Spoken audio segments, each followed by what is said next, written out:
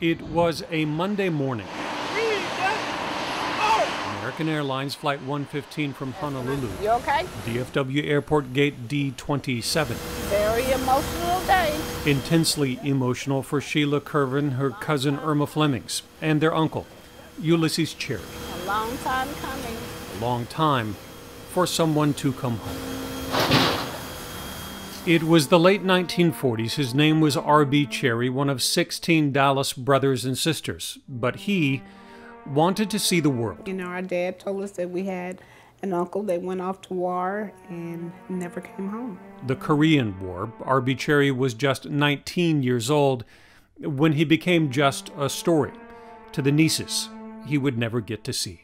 I just always knew that he was missing in action, and that was really all the information that I had. You just bring back old memory, man. You know, just hate. Ulysses at 89 is the youngest and the only one left of those 16 brothers and sisters. Is today a good day or a difficult day? Difficult day. Difficult day. Yeah. They brought back old memory. Because for 70 years he never knew what happened to his big brother, until the Defense POW MIA accounting agency more closely looked at remains, repatriated to the National Memorial Cemetery of the Pacific in Hawaii, remains designated only as X13460. Burial records, witness accounts, and DNA would finally prove that R.B. Cherry, a 19-year-old kid from Texas, died in a prisoner of war camp in Korea all those years ago.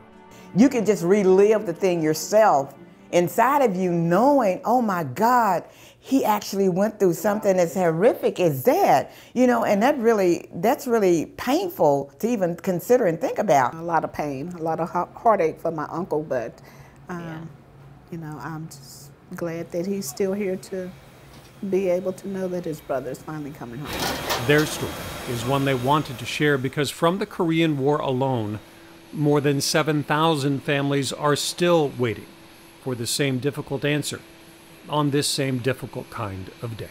Whether I knew him or not, he was still family. That was my dad's brother. And to not know, you know, what happens to your family is kind of hard. It's hard at times, you know. It just,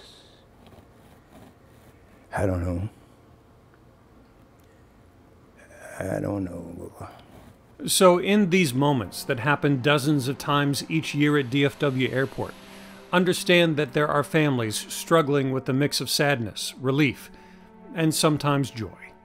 It was just beautiful, yeah, and my heart was just racing and so happy inside, but yet tears of joy, you know, that he made it home. One more lost son, brother, and uncle found after a very long journey home.